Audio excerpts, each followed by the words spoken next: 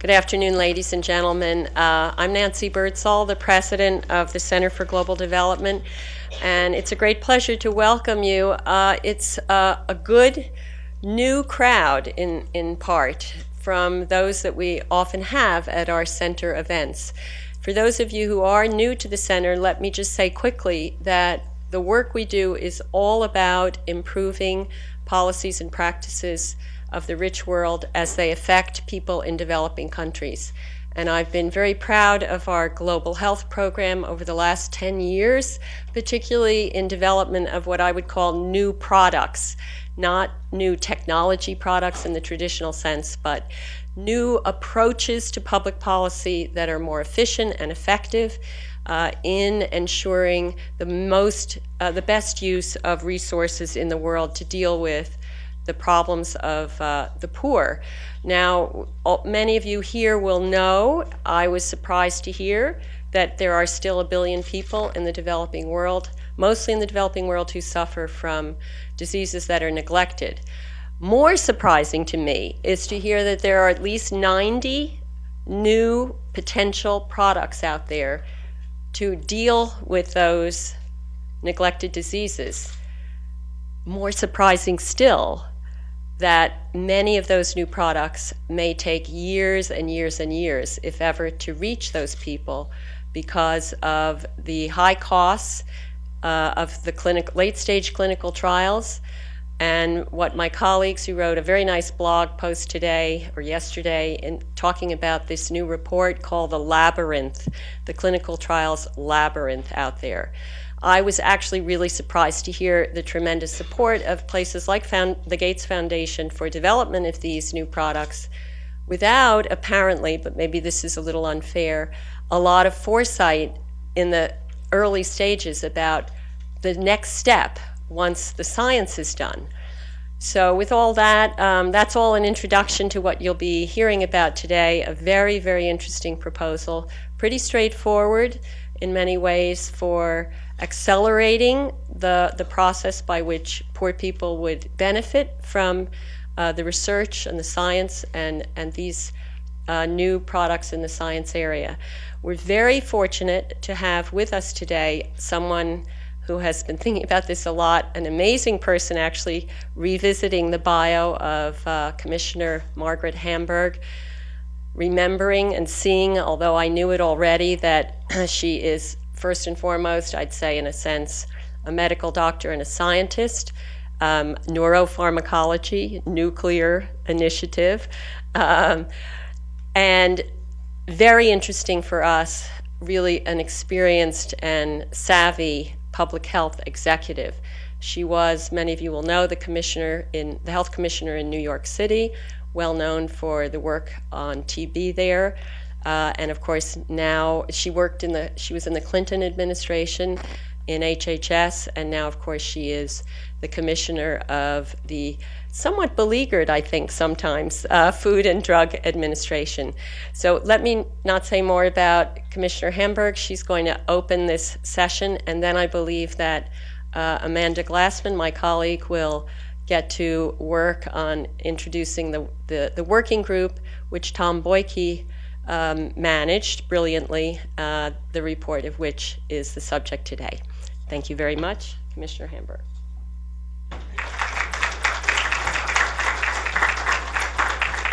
Well, thank you very much. I'm delighted to be here. I apologize that I may have delayed slightly the opening of this session, but I was eager to be here and to really celebrate the release of this important report. Tom Boyke, someone I've known for a long time, and so admire your vision and your leadership and your commitment to important matters of public health and global development. And I think that you put together an excellent working group, and really the scholarship and the vision embodied in this report, really does offer prospects for new and better ways of doing this important clinical trials work to get opportunities in science to the people who need them. And really, I think, lays out for many of us involved some important opportunities and in particular avenues for collaboration. We know that these diseases disproportionately affect the world's poorest, often the youngest, and certainly among the most marginalized politically of people in the world, the voiceless and the powerless, and that the problem of neglected diseases, really does disrupt the lives of individuals and families, but also undermines communities, destabilizes countries, and in our interconnected world, really depresses the global economy in ways that can have profound implications, and at the end of the day, undermines the health, security, and well-being of us all.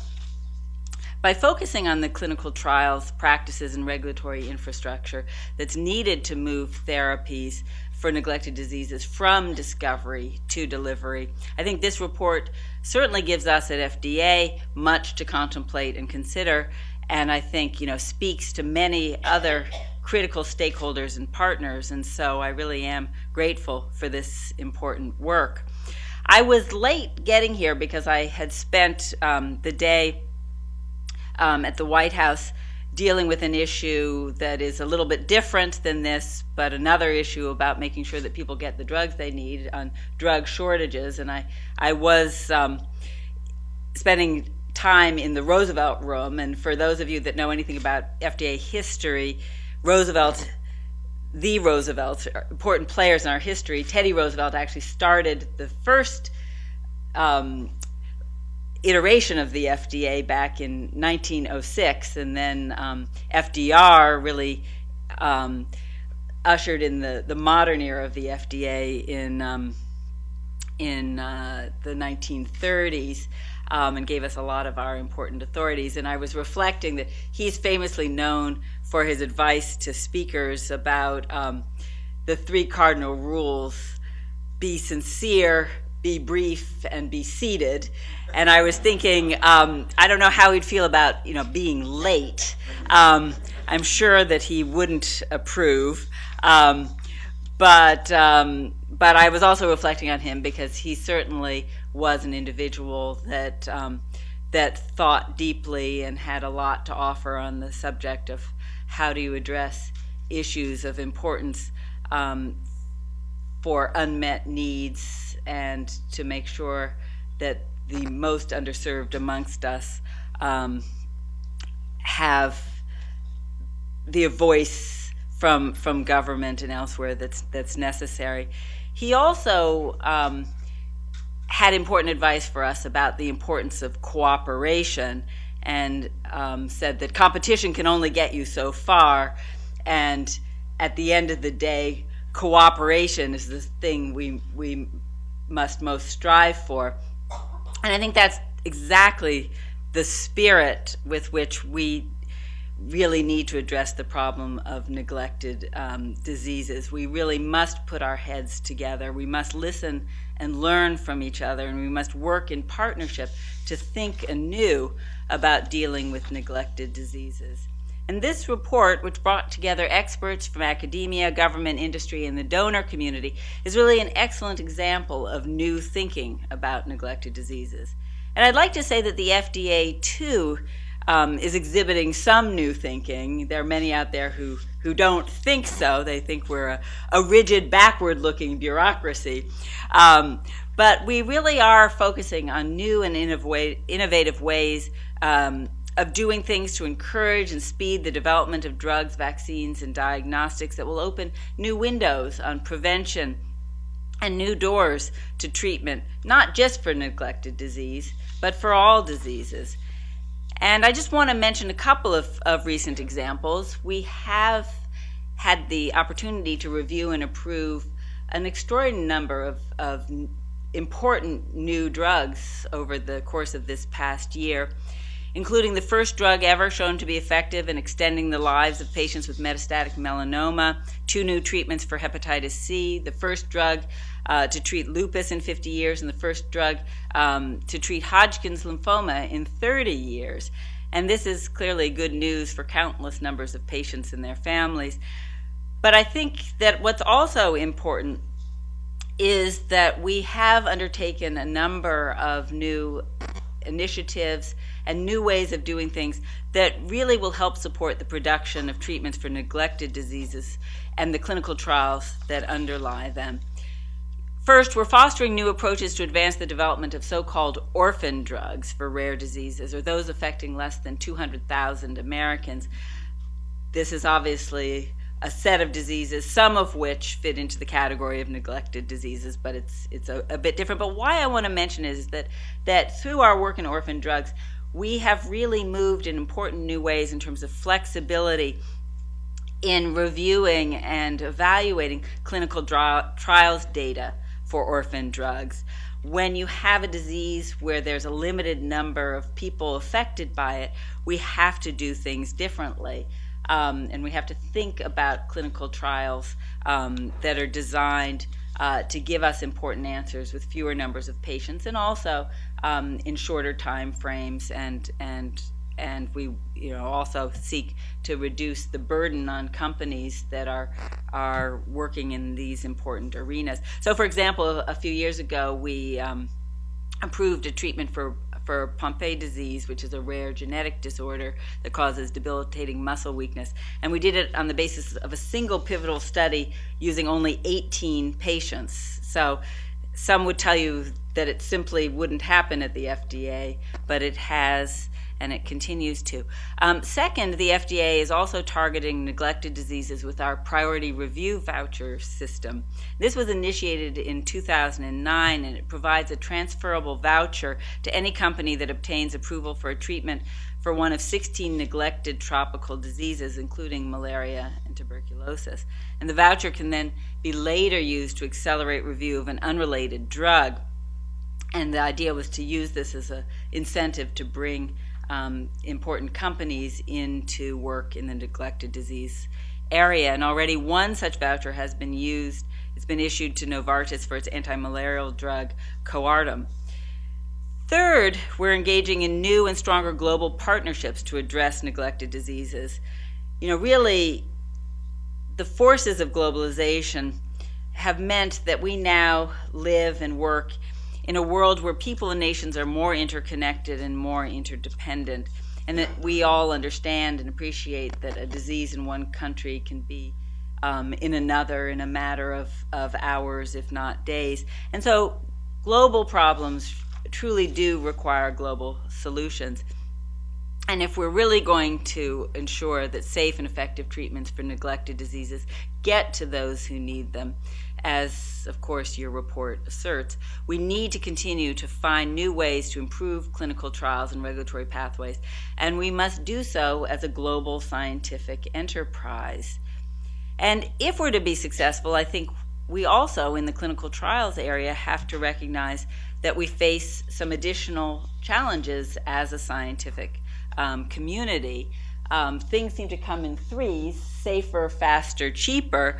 But we have three additional challenges that must be intertwined. Specifically, we need to ensure that our clinical trial standards are safe, our science is sound, and our resources are strong. And all of these are important, and all of these underlie our ability to make our difference. The first challenge, ensuring that our clinical trial standards are safe and effective. This means that regulatory agencies must maintain good clinical practice standards and have effective and coordinated policies and regulations that can support both ethically sound and scientifically robust conduct and oversight of clinical trials. This is clearly important, and there are some key ways in which we must advance and improve good clinical practice standards. First, we must engage in a global regulatory conversation and action through participation in international initiatives and with multinational organizations. We must really work on harmonizing the global standards for good clinical practice as part of clinical trial research, and the countries that are more sophisticated and have more resources must provide technical assistance and support to those nations that are building their capacity and their understandings. We also, of course, must make sure that our science is sound, and we must really work together as a global scientific enterprise to make sure that we are gathering the right data in the most cost-effective and efficient way as possible, so that the clinical trials research that is done will in fact be able to inform sound regulatory decisions, and that the regulatory process can engage with the clinical trial research activities early and with clarity, so that the regulatory process can serve as a gateway to ensuring safe and effective medications, but not as a barrier that delays the time frame for translation of important opportunities in science and technology today, but make sure that we all work together, that we all pull together to ensure that we get important new therapeutic opportunities to people as swiftly and surely as possible. And part of that is, in my view, really developing a whole new area of science as an important foundation for regulatory work and drug development, and it requires the cooperation of academia, industry, and government. And that is really building out regulatory science, the knowledge and the tools, the strategies that are necessary to ensure the safety and efficacy, performance, potency, and quality of medical products, and the most targeted and efficient drug development process. And I think there are enormous opportunities to work together as a scientific community. And one of the key areas of focus is really, how do we do clinical trials? How can we bring new and better science to the clinical trials research world? How can we develop new clinical trial analytics and models that allow us to get the robust scientific answers that we need, but to do so in a way that requires smaller clinical trials, is less costly, and enables us to get those important answers more quickly. So I am really very excited by the ideas and the framework offered by this new report.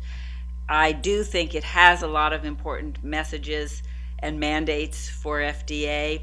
I think it also underscores the critical importance of collaboration and cooperation across disciplines and across national boundaries and across sectors. So I'm so pleased to be here today to really help launch this new report, to listen and learn from the panel that will follow, and to thank the Center for Global Development for enabling this important piece of work to go forward. And I hope to work with you and all of the participants in putting the report together as we move from what is a set of really good ideas to their implementation in the real world. So thank you very much. I look forward to the rest of the session.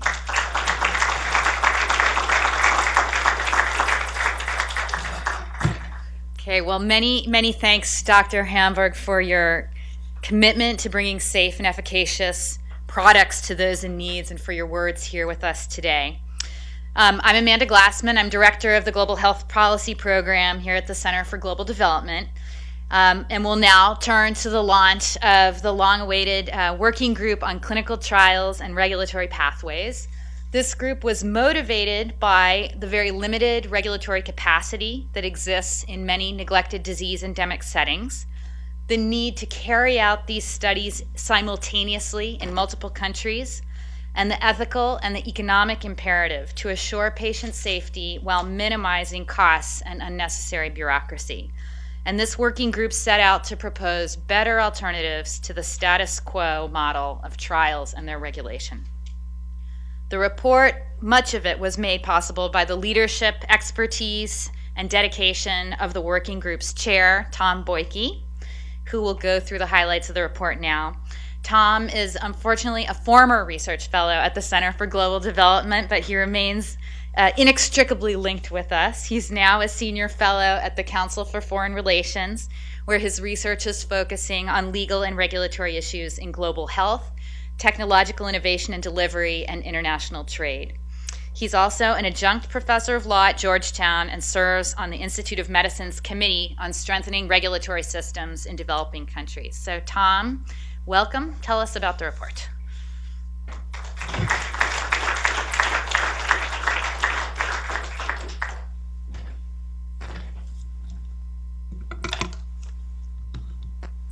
Well, on behalf of the working group, I'm very pleased to welcome you here today to this launch of our report on improving clinical trials and regulatory pathways to fight neglected diseases. It being Halloween, it seems only fitting that you spend the evening, or at least part of your evening, listen to a guy with a funny Eastern European name talking about human experimentation. So I'm very pleased I can perform that role for you. But before I do, there's just a few acknowledgments. The first, of course, I would like to thank Commissioner Hamburg for her very kind remarks and for being here. For those of you who do not know, the White House made a big announcement today that impacted FDA, so it is really quite a testament to the Commissioner's commitment to these issues that she should be here on a day where there's so many other distractions. I would also like to thank some of the many people who made today in this report possible.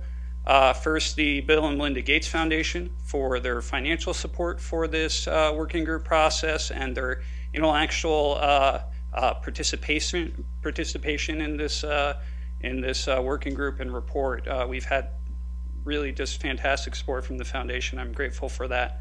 I would also like to thank the law firm of Covington and Burling. I don't know if there's anybody here from there, but for their pro bono support in some of the work that we've done today. Of course, Nancy, Amanda, Cindy Prieto, Vidge, John Osterman, Ted, Jessica, Kyla, Ruth Levine, CGD staff, both present and former, for all they did to make this report possible. And last, but certainly not least, the members of this working group. We had an amazing cross-section of individuals as part of this working group, regulators, donors, sponsors, investigators, all involved in the clinical trial process for neglected diseases, as well as global health and legal experts. And it really was their commitment and involvement that allowed us to transform a set of broad ideas into tangible, workable proposals. And these are some of the organizations that were involved, but they're also listed in your report. My remarks today are going to proceed in three parts. First, I'm going to talk about some of the tremendous recent progress that has occurred in building a pipeline of candidate drugs and vaccines for neglected diseases, as well as some of the looming challenges that exist as these move to late-stage clinical development. Then I will talk about the need for a more sustainable strategy that brings into better balance clinical trial costs, finances, and risks to subjects. And last, I will put forward the two-pronged strategy that this working group developed to help bring about that balance. So, as I mentioned, this starts out with a good news story, which is over the last 10 years, there has been tremendous investment in building a pipeline of technologies for neglected diseases, led by the hard work of product development partnerships and the support of the Gates Foundation, the U.S. National Institutes of Health, and other donors. There are now dozens of drug, vaccine, and diagnostic candidates in the pipeline.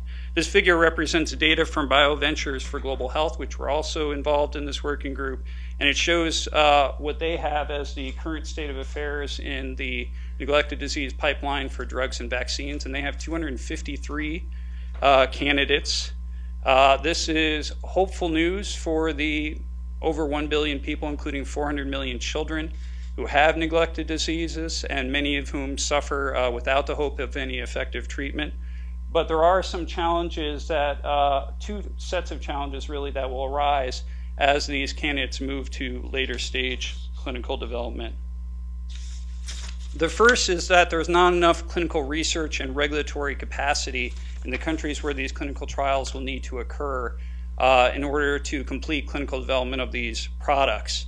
Pivotal clinical trials on safety and efficacy need to occur where the disease burden exists, where the products will be used. And for neglected diseases, this means low and middle income countries, many of which are ill prepared for a large influx of clinical trials to be run in support of licensure of a drug or a vaccine. And this gives you some idea of the geography of neglected diseases and where most of these trials will need to occur. We looked at the data that was registered on clinicaltrials.gov for neglected disease products, and what we found, and not surprisingly, is two-thirds of those are occurring. Two-thirds of those trials are occurring in low and middle income countries, with most of those happening in Africa, the region that has the least regulatory capacity to support these trials. Not surprisingly, this proportion increases as you move to later stage clinical development. Again, these are the trials that need to be run to establish the safety and efficacy of the product, but these also tend to be the more complicated trials that have additional regulatory and ethical burdens to them. This is also the challenge, regulatory challenges in these environments are compounded by the fact that many of the products involved are complex. Most of them are vaccines, which need to be tested in healthy subjects. And a lot of the subjects involved are highly vulnerable and pediatric. And again, looking at the clinicaltrials.com data between 2003 and 2009, you see that neglected diseases are far more likely to involve pediatric subjects. And most of those pediatric trials are, again, happening in Africa. There's nothing scandalous about that, I should say. This is, of course, where the disease burden exists. It's quite natural. But again, it does present a series of challenges about being sure to have the support in place for those countries to be able to oversee those trials. Lastly, these challenges are compounded even further by the fact that they're often multi-country, multi-center trials. This means that really three times more likely to involve multiple countries. This could reflect a lot of perfectly legitimate reasons, such as limited site capacity in one country needing to go to sites in other countries, or epidemiological reasons, or policy objectives to run the trial in multiple countries. But it does involve challenges in not only going through one poorly defined and under-resourced regulatory pathway, but going through multiple at the same time. And this can add additional delays and uncertainty and cost to a process that is already can be quite costly. And with that segue, I'll talk about the second set of challenges, which are around funding. Clinical trials, as you know, generally are expensive. They represent 70% of the costs of development of a product. They are lengthy. Clinical development process can often require a decade or longer. And they are uncertain, with few candidate medicines ever reaching market. There are a variety of reasons why this is the case, many of which are discussed in the report. But one just to pull out today is that particularly under commercial clinical development models, there is a tendency to overinterpret regulatory guidance in order to, because the rewards of early market entry with longer patent life and the competitive rewards of that early market entry are so great that there tends to be a propensity to overinterpret these regulatory guidances. Of course, over time, clinical trial sponsors design trials to look like the trials that have been approved before by regulatory authorities and ethics committees. Those regulatory authorities and ethics committees look for trials that look like the ones that succeeded in the past, and this inflexible, precedent-driven approach can really drive clinical trial costs. In the case of global health, there may not be enough funding to support clinical development of all the products in the pipeline for neglected diseases. One estimate of what the funding needs might be for late-stage clinical development was done by Dahlberg Advisors in 2008, and they looked at just the drugs in the pipeline, which at the time were 63, and why $500 million was spent in building that pipeline. It would require $6 to $10 billion to complete clinical development of those products, and that's just the drugs. in the pipeline. So it really gives you a sense of how costs can really balloon in late-stage clinical development. This in mind, in our view, this calls for looking at new approaches. Certainly there's a need for more funding for late-stage clinical trials. There's also a need for technical support to ensure those trials are conducted up to good clinical practices and laboratory standards, as the Commissioner pointed out. But given the fact that donor funding is increasingly scarce in the current global economic environment, new funding is not likely to be forthcoming. The global health community has spent a lot of time really looking at prizes and other incentive mechanisms or innovative financing, and all of those are useful, but prizes and incentive mechanisms need government funding typically, and innovative financing, particularly around taxes, require political will to tax your population in support of the health needs of low-income countries, and I think in the current environment that will is likely lacking as well. So what that calls for is, in order to ensure the continued vitality of this pipeline and deliver on the promise that you have now, new approaches that also address the issue of reducing costs, reducing delays, and reducing the risks to subjects. And that's what this working group undertook as its mandate. We came up with a two-pronged approach. The first is looking at the possibility of regional approaches to clinical trial regulation. The challenge with capacity building for a clinical trial oversight is that a country-by-country approach in low-income countries is just not feasible with cost restraints.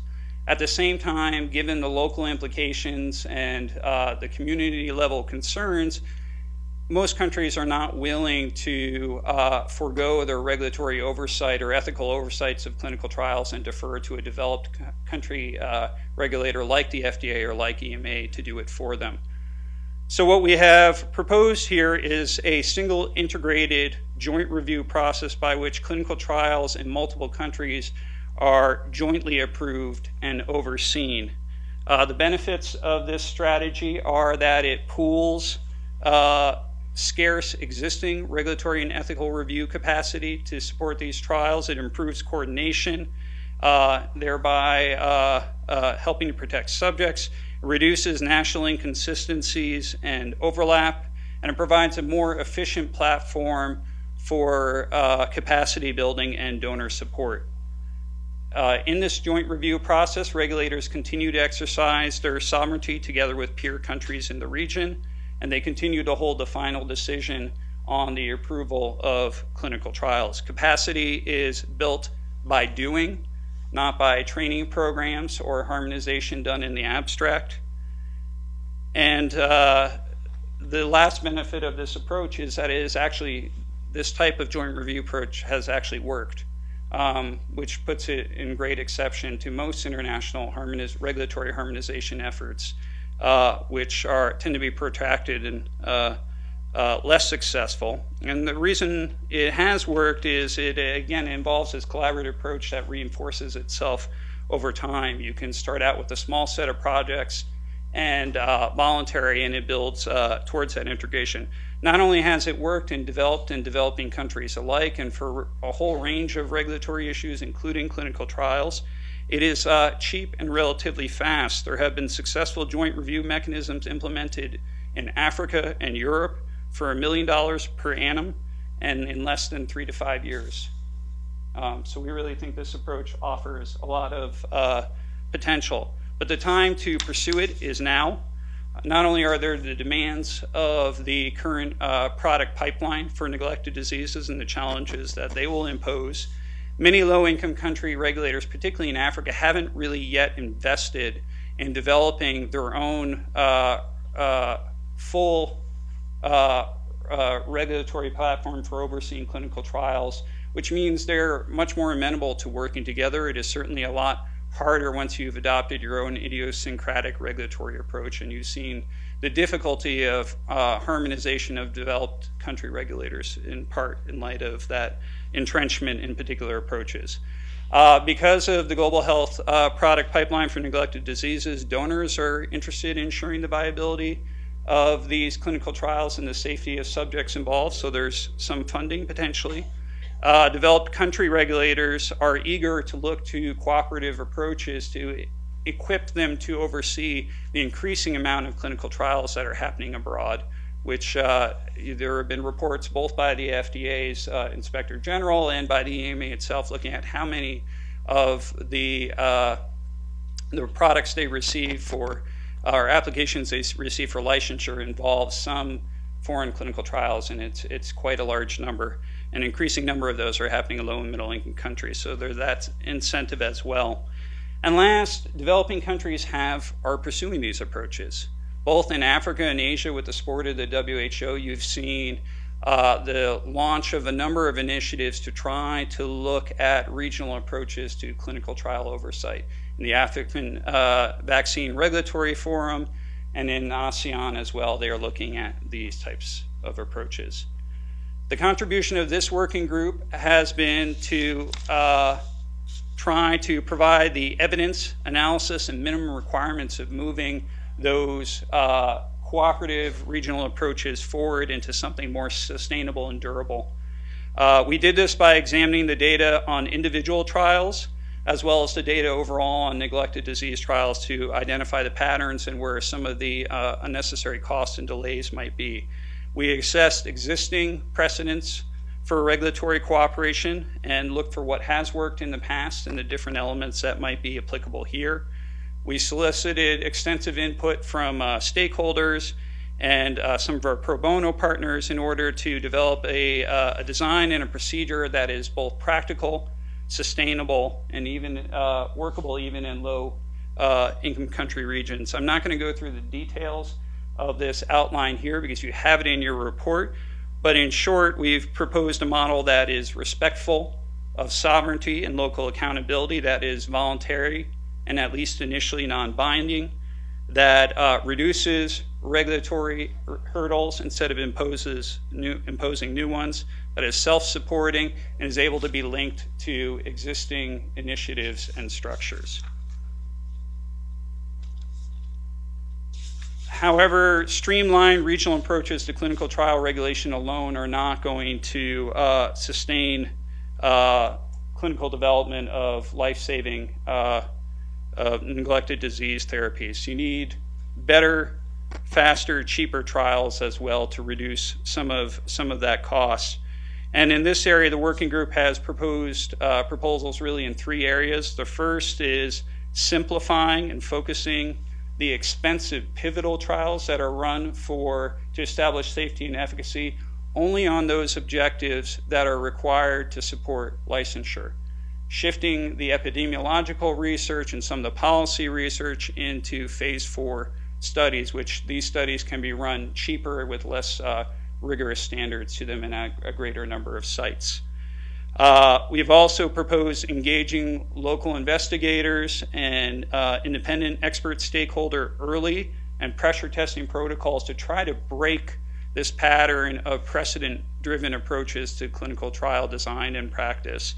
And by engaging early with the folks on the ground or the people that have worked on the ground before, it allows you to ensure trials are feasible, simple, and cost-effective. And the last thing we've proposed in the area of clinical trial practices is looking at lower cost ways of doing clinical trial monitoring. Clinical trial monitoring, for those of you who don't work in clinical trials, is an enormous driver of cost. It's really quite shocking. Clinical trial monitoring can be as much as 1/3 to 2/3 of the total cost of a clinical trial. And there are a number of approaches that people have successfully used in low income countries that haven't really been fully adopted by the global health community. These include electronic data capture or centralized statistical monitoring.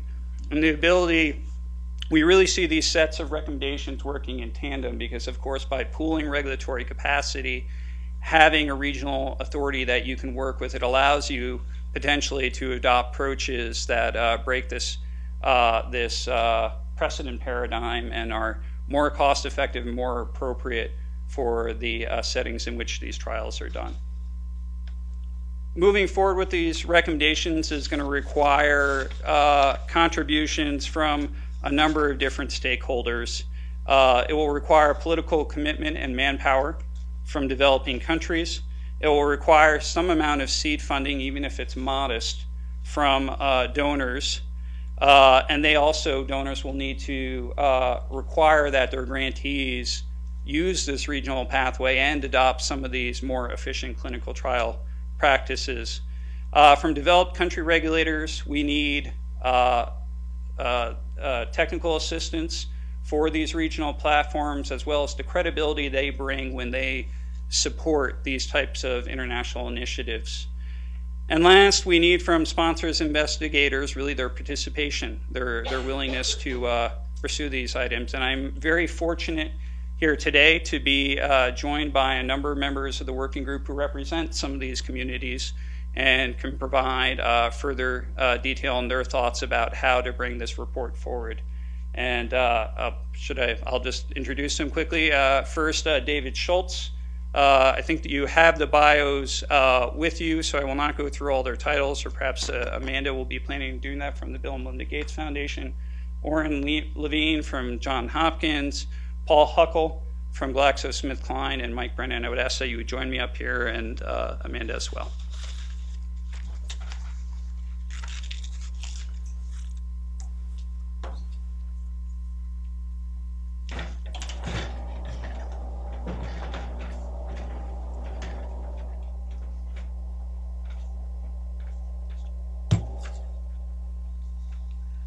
Okay, well, we'll start with David. And then once you've done about 2 minutes each, you'll have to be really concise. Then we'll have another round of questions, and we'll turn to you for questions and answers. So, David, please. All right, you'll have to cut me off. No problem. Can do. So I want to start by just, sorry. Are we good? Okay. So I want to start by thanking the Center for Global Development for convening us today and for sponsoring the report. It's very nice to have the FDA Commissioner here, so thank you, Commissioner Hamburg. And I really want to recognize Tom Boyku, who did a spectacular job of pulling this working group together, I think conceiving of the project and also leading us through it. And then, of course, it's been a pleasure to get to work with Michael and Paul and Oren and the other members of the working group. I've learned a great deal in addition to just enjoying getting to spend time with them. So as the world's population surges past 7 billion this week, I think I'm more mindful than ever about the fact that we can be confident that there have never been in the history of the planet more people who actually do suffer from neglected diseases and need more urgently the types of products that Tom was alluding to and that we're talking about here today. And 2 weeks ago, I was actually in the northeastern state of Bihar in India and meeting with rural healthcare providers, physicians, some of our grantees, and most importantly to me, patients and individuals who actually suffer from diseases like tuberculosis and visceral leishmaniasis and syndromes like diarrhea and pneumonia. And it just reminded me very tangibly of how great the need is, but also how vexing the challenges are. When I just think about all of the day-to-day challenges that we faced in Bihar, thinking about doing clinical trials in the developing world is a phenomenal undertaking. Fortunately, we actually have a pipeline that is truly historic. The pipeline that Tom showed looked nothing like this 10 years ago or 15 years ago, and 20 years was truly, but 20 years ago was just a pipe dream. So I also think that we're at this enormous confluence of tremendous need, tremendous opportunity, and also tremendous promise. And none of us should forget that as we sort of think about all of the challenges that are in front of us. From the Bill and Melinda Gates Foundation perspective, we fund a pipeline, at least in part, that is now more than 100 products strong when we consider drugs, vaccines, diagnostics, and vector control products for vectors that spread diseases such as mosquitoes and sandflies. And more than 24 of these product candidates are now in late phase development, which, as Tom alluded to, is a very expensive and resource-consuming stage of development, both from a dollar standpoint, but also from a personnel standpoint, and also when we think about the research subjects or the patients in developing countries. The Gates Foundation actually supports 15 different product development partnerships, or PDPs, and I think it's striking to know that over the next 2 years, these PDPs intend to carry out more than 100 studies in 41 countries, covering 19 different disease areas and involving more than 153,000 research subjects. So I think just from those facts alone, you begin to get a sense of how staggering the challenges are in front of us. So in our report, we call for what I think are very common sense changes with respect to regulation and execution of clinical trials, especially during the later phase of development. And it's my belief that these changes can really make a difference, ultimately delivering more new products for neglected diseases more quickly to what I would argue are billions of people in the world who need them most. Thanks. Thank you, David. Okay, Oren? Thanks. I want to also thank CGD and Tom, and I won't spend a lot of time extolling Tom's virtues, but I will say this, that Tom has to be the best writer that I have ever worked with. If you ever have the opportunity to work with Tom, take it, because every written document is perfect the first time you get it. I think that I represent the neglected investigator perspective today, and I wanted to illustrate this a couple ways. One is one indelible impression from our working group meetings was one of the first meetings. We had this guy come, and he said he's a process management guy, and he made a Gantt chart of what's involved in an oncology trial. It was something like, the numbers might not be exactly right, but it was something like 10 feet long, 4 feet high in 8-point font. That's what it takes to do a trial. And so I thought, this is Halloween, and what if I wanted to dress up as an investigator tonight and go around trick-or-treating? Then I thought about all the different costumes I'd have to wear. I'd obviously be a scientist, right? Because that's where it starts. But then in order to write my consent forms, I've got to understand bioethics. Then to write my contracts with my sites, I got to have background in legal background. Then to make my Gantt chart, I got to be a project manager. Well, all of my sites are in different places, so I better also know currency exchange rates. I've learned that I've learned a lot about currency exchange rates, not in my public health training, but as a principal investigator. You got to be a travel agent, an international shipping specialist, a negotiator par excellence, and an HR specialist at least. So these are all the costumes that you could put on tonight if you wanted to be a PI. So I thought to myself, as an investigator, looking through the lens of what's been proposed, how would I react to these proposed changes? And I think the reactions would be several. On the regional pathways, I think it would largely be a relief. One of the things that we spend a lot of time on, which is not the glamour part of clinical research, is all of the different regulatory and ethical pathways that we have to go through. So I lead a large study of pneumonia and the causes of pneumonia in children in developing countries. We have 7 different sites. We have 10 IRBs. We have 2 just in Baltimore. So there's a lot of harmonization and trying to get those pathways simplified. That would be a welcome relief.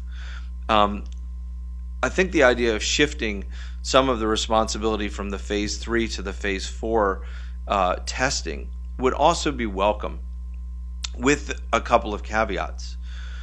One is the investigator community discounts highly the promise of funding later as opposed to the actual of funding now. So there would have to be really concrete and reliable commitments that we're not just shortchanging the whole process. We're going to go for a shorter phase 3 and a bigger phase 4, and here's the funding support for doing that.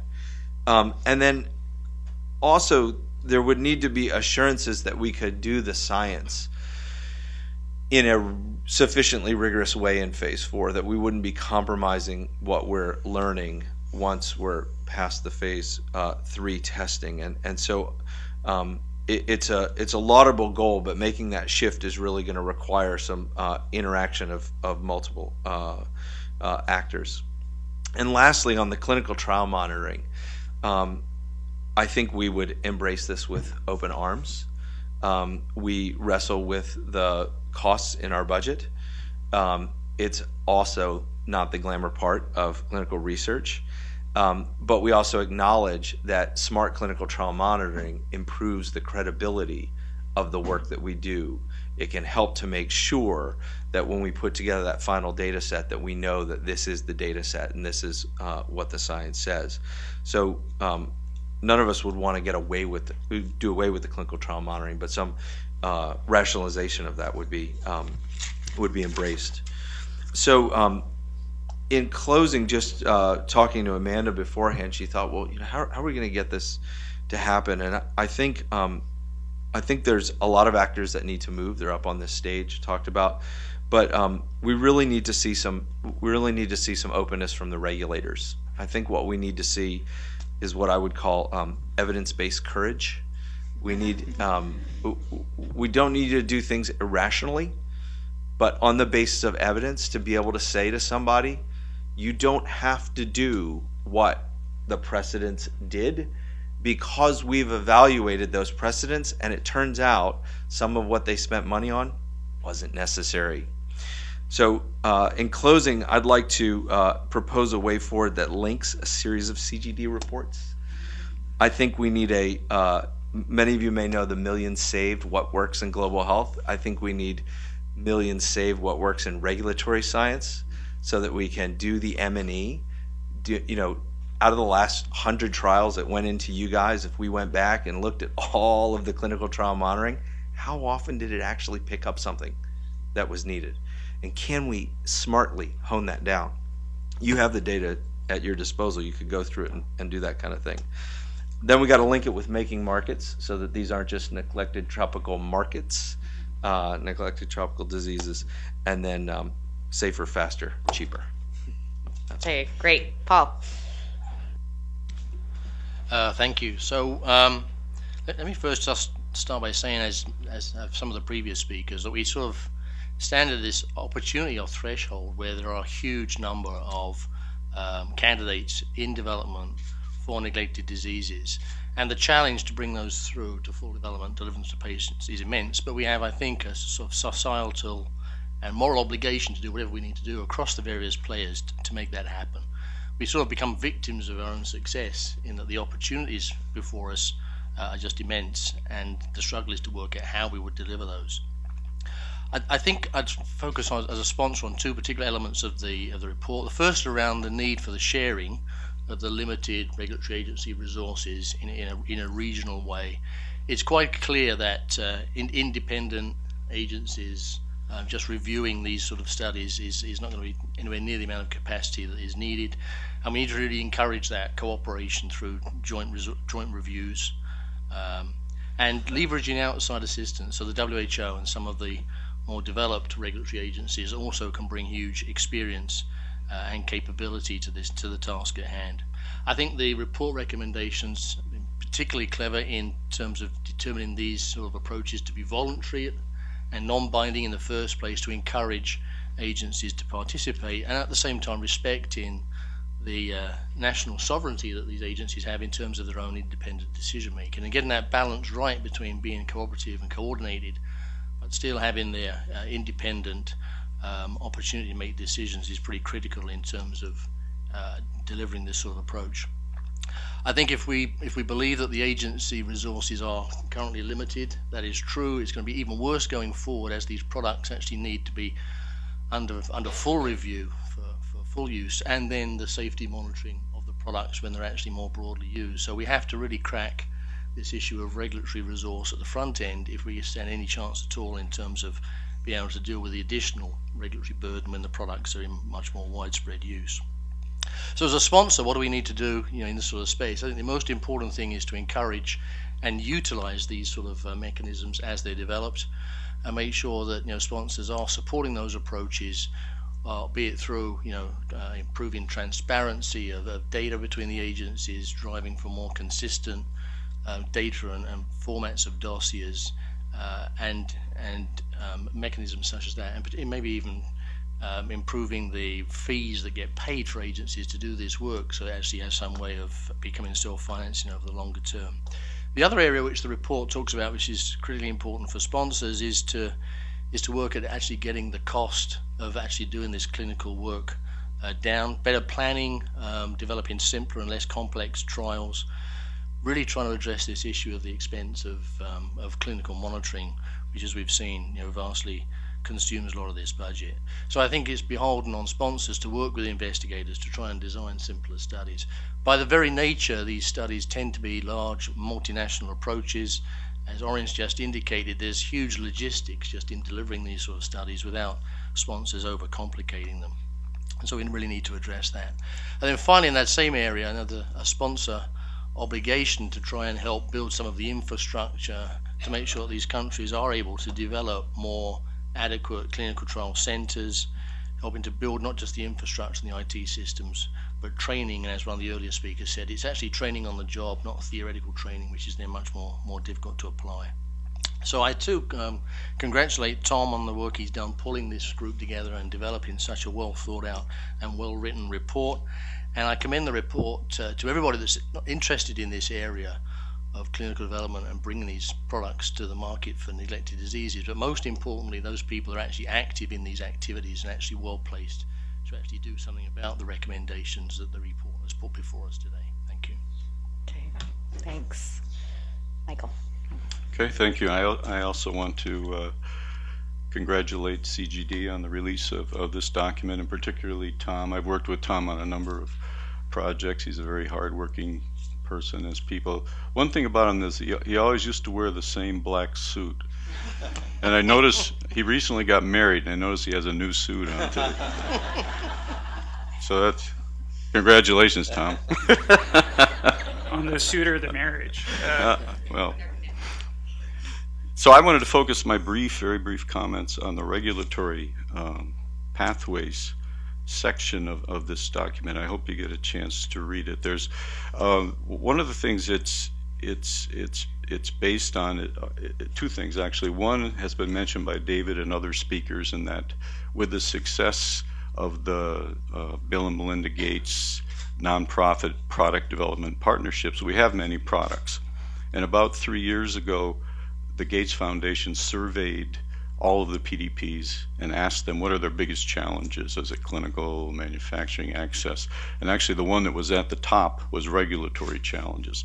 And a lot of this has to do with the fact that, as has been said, we're working with these products in endemic countries which have weak regulatory authorities in many cases. And in our case with ARIS, which is developing TB vaccines, all of our clinical studies right now at this point are ongoing in Africa, in countries like Uganda and Kenya and Mozambique, where the regulatory agencies are relatively weak compared to, for example, the FDA. So what this report did is it used, as has been mentioned by Tom, one of the initiatives of the World Health Organization, the African Vaccine Regulators Forum, as sort of a starting point to develop some of the harmonization ideas and issues that are brought forth in this document. I was just in Mozambique about a month ago, and we brought a TB vaccine protocol there for joint review, and it's a very exciting experience. If anybody gets a chance to do this, I'd welcome you. What's really nice, we had 6 countries we're going into with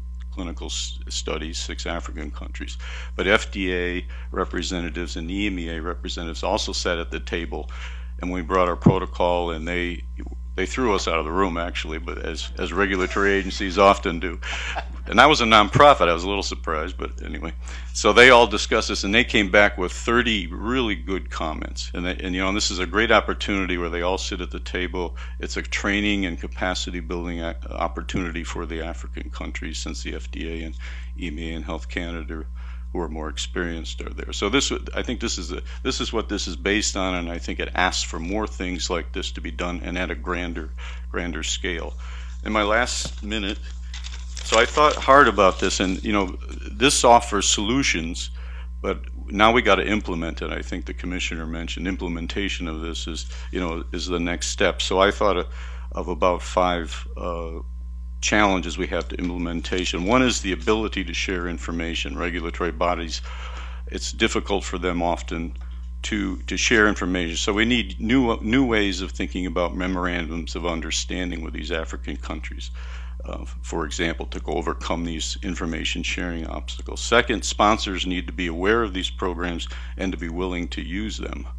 Like, for instance, in Europe, there's been the Article 58, but it hasn't been used very much, so we don't know how well this is going to work. And the FDA actually has a guidance document for both drugs and vaccines now for global diseases that haven't really been used much. Until you get to use them, you're not going to know what the difficult issues are.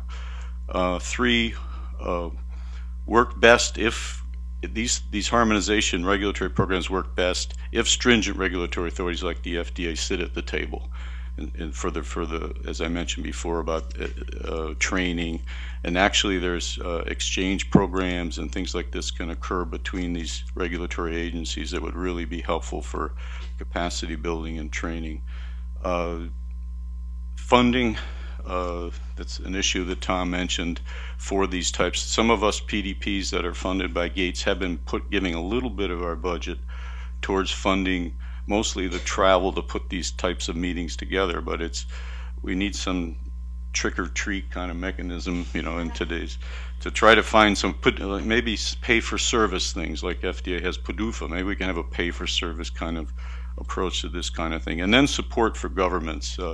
A number of the African governments, they just don't put the enforcement behind these regulatory agencies, and they don't have that strength. So we need to find some way. As mentioned before, these are non-binding resolutions right now. So these regulatory agencies in Uganda and Kenya, they need some muscle behind them, some strength to be able to move these things forward. So those are my comments, and I appreciate being here today, Tom. Okay. Thank you so much for your brevity to the panel. So I'm proposing that we take 2 questions from the audience. Who has the most burning question? Are also quite open, to put it nicely, to influence from other emerging countries or developing countries. And I'm specifically thinking of China. The investments of China in Africa in health are now larger than those of the World Bank. And in this particular field, of course, Brazil. Then there are other particular, let's say, mid-level of emerging countries in Africa itself that are active in this field. I didn't see that much, either in the presentations or in the report, about capitalizing on the strengths of the agencies in those countries. So let's say looking at the relationship between Brazil and the African countries, or South Africa itself. I would be very interested in your views on that. Absolutely. One more question?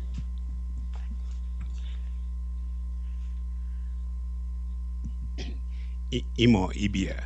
I'm with Merck and Company, but I'm here on my behalf, partly because I'm African originally, from Nigeria, and I do have great interest in this area. As a physician, a pediatrician, an infectious disease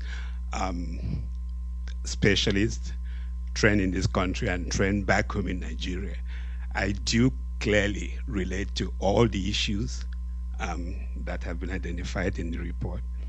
At Merck, I actually also do work on policy-related issues on neglected tropical disease, and I was very glad to see some of the names from my company that in some ways participated in preparing the report.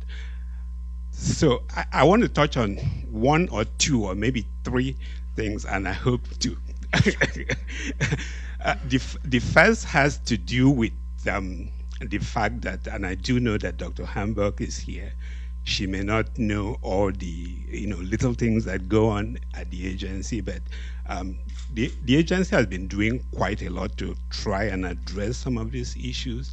The guidance on this recent draft guidance on neglected tropical disease has been alluded to earlier.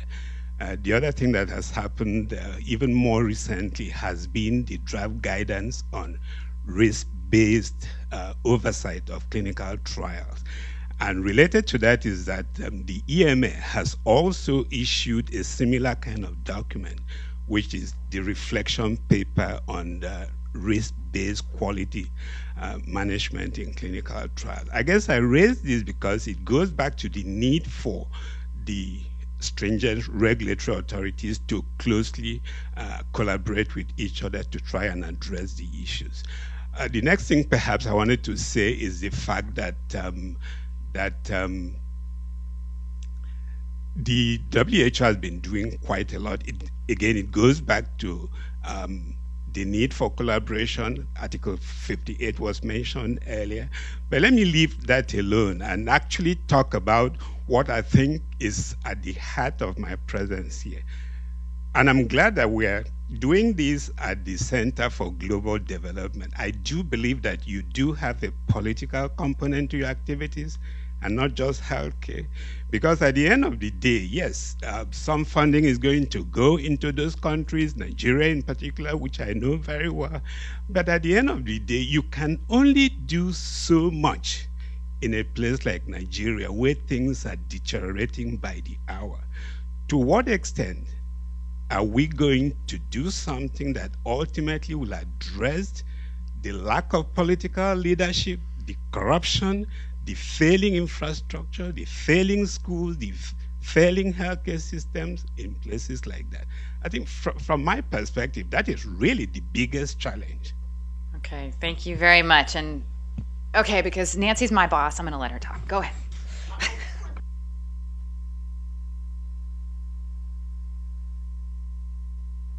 Whom should we be looking at for leadership? Let me make it more specific. Is it WHO? Is it the FDA? Is it the Gates Foundation? Whom should we try to make in charge for the next step?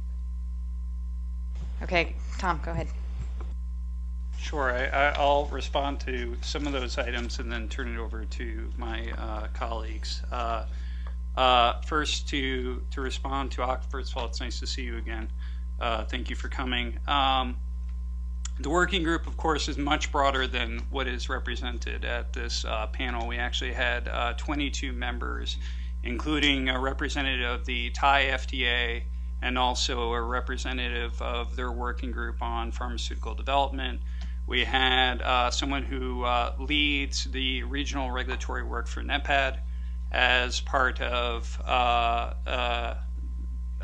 the working group and a former regulatory authority from Tanzania. We also had a clinical trial investigator and the head of a clinical trial networker, Fred Vinca, who is head of the In-Depth Network, and he was also a member of this working group. So it's much, much broader than we were able to pull together here today. We've also spent a fair amount of time working through the various WHO bodies that have been working on this, including the Developing Country Vaccine Regulatory Network. We presented to them. We traveled out to ASEAN to speak with them as well. We have been working through the AVREF, African Vaccine Regulatory Forum. So we've really done a lot of that work, and I want to make sure the working group is recognized for identifying that early as a priority. But to get more deeply at that issue, this set of approaches are really actually meant to unleash the regulatory capacity of those countries by having them cooperate. We do that regionally instead of across regions for a couple reasons. The first is when you look at the pattern of clinical trial activity, while they tend to be multiple countries, they're really regionally focused for neglected diseases. So it makes a lot of sense for those countries to cooperate. But also, if you look at regional approaches to regulation that have worked, they're almost always, multi-country approaches to regulation that have worked, they're almost always regional. And there is a peer dynamic and understanding of shared issues. I think that is often very important in that context. In terms of a report card, I don't want to, I'm interested in what my panelists are going to think about this as well, but I do think there is a role for many of the entities that Nancy mentioned. I think the WHO has played a critical role in supporting regional approaches to clinical trial regulation. They've done it incredibly cheaply. It really is, when you look at the numbers in terms of what they've managed to accomplish, it's really quite striking. They bring a lot of credibility to the table, but as many of us know, WHO is in the midst of some serious funding challenges. So I think if they're going to be equipped to play a collaborative role in this, there needs to be more support for WHO in their regulatory work, which ties to donors. And I think donors have, whether it's the Gates Foundation or the US NIH, there are other donors as well. The Wellcome Trust have all been involved in these projects. And I think there needs to be support not only for WHO or regional platforms like NEPAD, but also, again, by requiring that their grantees take up these approaches and use these pathways so they do become supported. One of the things that Mike mentioned was a PDUFA-type mechanism. That's actually very much what we've, as Mike knows, has been envisioned with this project, is that in the long run it would become self-sustaining. It would be a fee-based regional approach and persist in that way. But I've gone on too long already. Let me turn over to my colleagues. To the three questions that are on the table, I do want to echo Tom's comments about the fact that the participation regionally, globally, in the working group is much more broad than what's represented, here at the table today. And completely take your point that this needs to be an initiative that has organic and very deep participation from around the world if it's going to be successful. And I think that you're also, the working group is a group of folks who travel broadly, who work in many different geographies, and who I think are constantly in the process of hearing from, consulting with, and being informed by their experiences with colleagues from around the world. So we represent one slice here, but I think it's merely, in many ways, an accident of who was able probably to be here today. The other thing that I wanted to say to respond to the comments and the questions from our Merck colleague was just to really sort of, with respect to political leadership, I think, comment that there are tremendous challenges, whether we're talking about Nigeria or many other countries or regions around the world, and to recognize that there are political leadership elements that will be necessary to sort of enable these more regulatory and technical type of solutions we've talked about, and to not underestimate those. I'm not honestly sure where the answers come from, and you may actually have some ideas. It'd be great to talk afterwards. And then to come back to the idea of a scorecard, which Amanda mentioned to me as we were waiting to actually come up here today, and so I've had all of 20 minutes or so to think about it. But it's something that we're always thinking about as one of the large funders in the space. Without accountability, without a scorecard a year from now that we can all look at and ask ourselves collectively, and have people externally ask us as well, how are we doing? And what are we doing differently? And in what way are we making a difference? Then I think if we're not doing that, then the report sort of gets shelved back in my office in Seattle, and it was a pleasure working with these guys and with Tom and with everyone at the center, but what difference did we make? And so I think that an accountability mechanism, a scorecard, a dashboard is always important, and I would love to be here a year from now talking about that. I think it's really tricky to choose the right metrics to under which we can evaluate something like this over a 1, 5, and 10-year basis, but I think it's important to think about. And I think also, as we think about, would the Gates Foundation have a role, perhaps? Are we in a position to take a leadership role in that? I don't know. We are very cognizant of the fact that we are one of many funders in this space, many actors in this space, and that while frequently our name ends up on the marquee, that does not recognize the contributions deep and wide that we have from many of our other partners, whether it's industry, whether it's regulatory agencies, whether it's representatives from the product development partnerships or investigators like Oren. So I think that in wanting to approach that question of who best to lead, we need to recognize that this is a multi-actor type of situation, and so we do want to have, I think, more of a consortium approach to creating that type of a scorecard. Sure.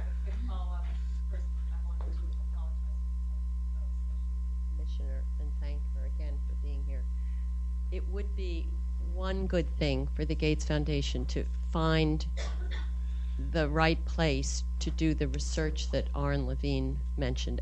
It's an example to understand exactly, how these costs could be. It's just an example, and probably not at CGD, but I thought that was a good idea. And I mean, I just want to say somebody has to put together the consortium. So I frankly always worry when it's left to only cooperation without leadership. So I don't know if it's Gates Foundation or where it should be, but I hope one of you will tell us where we should look to for leadership. That's right. Okay, Orrin, thank you, Nancy. Yeah, just really quickly, I think if you're going to make a scorecard, you need to score each of the actors in this in the space in which they can be scored.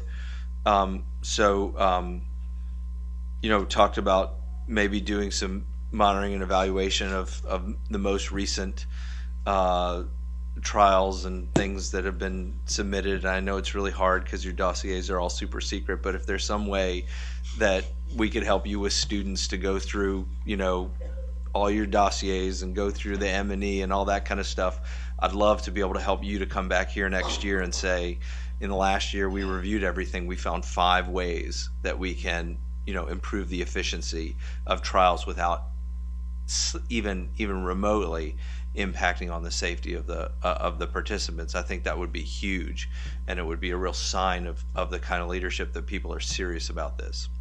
And I think actually, it'll take a lot of different actors to come to it, but a signal that there's really hope for kind of being able to scale back some of this stuff on the basis of evidence without sacrificing safety would make sponsors feel more comfortable, investigators feel more comfortable, and countries feel more comfortable. So that's just one score. Paul? So a very challenging question in terms of the scorecard. And of course, in the best sense of the word, a good scorecard is always balanced. So I agree, with the comments that David made around all the various actors need to play a part in this. I think the WHO clearly is in a good position to be a coordinator and facilitator if they're given more resource to do that. And of course, the donors can be very influential beyond the dollar in terms of how they invest in some of these things and some of the guiding principles that they would put behind some of these sort of programs. I just want to make one comment about the regulators, because clearly a regional approach makes sense, but for that to be successful, you need some players in the region who themselves step to the plate and would take a lead, on behalf of other countries that are in that regional space. So I think, the FDA clearly have a lot of experience and can leverage experience, as can the European agencies. But this is more around helping to build confidence in the agencies within these other regions, as distinct from trying to impose an FDA or an EMA solution, which clearly wouldn't work. I think the trick is how those more resourced agencies can bring the experience they have and help the regional agencies in Africa, for example, translate that into what would work for them. What are some of those best practices and learnings for them to adopt and drive forward, rather than trying to impose some of this learning from other regions directly. And I think that's a very fine line to walk in terms of how you bring that experience and willingness without actually looking as if you're sort of imposing solutions on agencies which aren't necessarily going to be receptive to that sort of approach. So I think that's an area where the agencies maybe need to do a bit more work and dialogue in terms of how they would facilitate that experience. Thanks. Okay, Michael. So in mentioning some of the challenges for implementation, sharing information, regulatory authorities working together, the need for sponsors to use these, I think it just comes down to, much like the product development partnerships work under Gates, it's got to be partnerships of everyone, including stringent regulatory authorities from emerging countries like China and India, Brazil, etc., and the regulatory authorities from the lower income countries as well. They all got to play a part in this if they're going to make it work. And maybe something like the ICH at a developing country level could be useful for harmonization of both protocols and processes. Pharma, and I hope the PDPs themselves can be a part of this, working with the regulatory agencies. The WHO is a very trusted partner. They have to be in the mix, I think, and the stakeholders like the Gates Foundation and the ministries of health from the governments to make this all work together. Now, who's going to lead it, who's going to be the champions is a big question, but I think it'll only work as a partnership in some specific ideas. And the scorecard will need evaluation tools. I think we need to develop tools to be able to measure this. So. Okay, I'm going to let Tom say one more 30-second thing, and then we will conclude. Go ahead. I will do my best to be uncharacteristically brief here. And I think one way of doing this is looking at the existing initiatives that exist now and whether they take this on. There's an initiative at the World Bank looking at regional platforms to supporting regulation. Do they take up clinical trial regulation? WHO has a number of existing regulations or a number of existing initiatives on regional approaches to regulation. Are they funded to do that work? Do they attract the donor support? On the country level, do they send people to participate in these activities? What real commitments do you see to them supporting these? There's actually a number of, also I should have pointed out before, initiatives that exist now trying to address this issue of the lack of productivity and the cost of clinical trials. One of them is a public-private partnership with Duke University and the FDA. Do they take on the challenges of international clinical trials in low-income countries where these issues are actually around cost and efficiency are most salient? And I think you could look at those as very tangible things within a year time frame, and whether or not they take up all the work of this terrific group that I've had the opportunity to be involved with. Well, thank you very much to our participants and to the audience. I'd like to encourage you to continue to follow our work in health. We'll be trying to track some of the recommendations and identifying a champion. I'm sorry that Oak left because that was, I was going to ask the World Bank to do some things, don't you think? Anyhow, so thank you all. Thank you very much, Commissioner Hamburg, and to our panelists, and to Tom for leading such a great working group. And I'll let you go to the reception. Thank you.